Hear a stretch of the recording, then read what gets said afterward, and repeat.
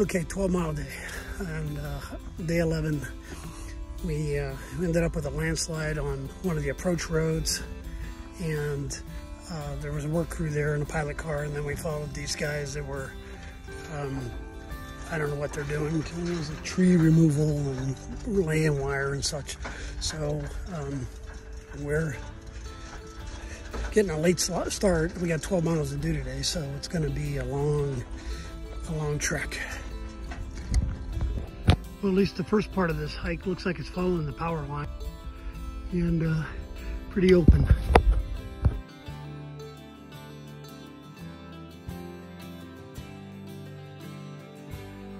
So that's Pilot Rock there in the background. We're going past that today, and then down into the valley where we dropped off the car, and then tomorrow we're going to finish up that section from Mount Ashland down to where we started, or we're going to end up today. This is more of the kind of trail we've been expecting in Oregon from what we've been experiencing. Nice, wide, open, flat.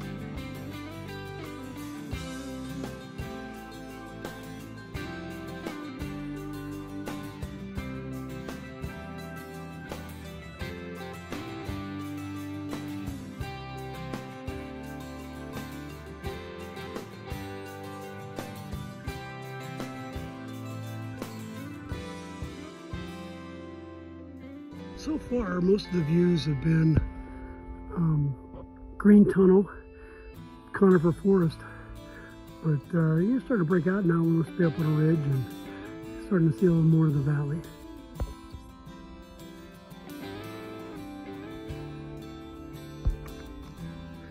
Zone's wife joined us today on this hike, and I've been trying to get her used to the name, the trail name, Wildflower. She, kind of like me, she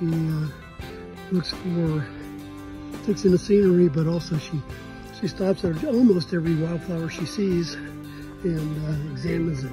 It's really taking advantage, stopping to smell the flowers.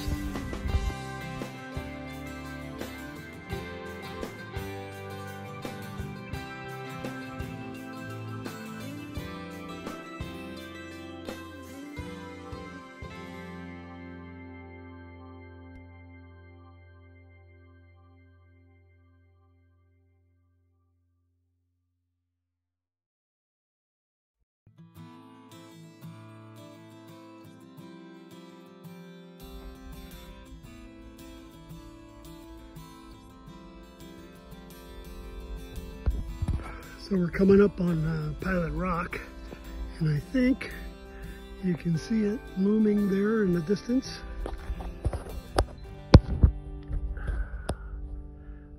We're getting closer and closer, so I think that's where we're going to break for lunch.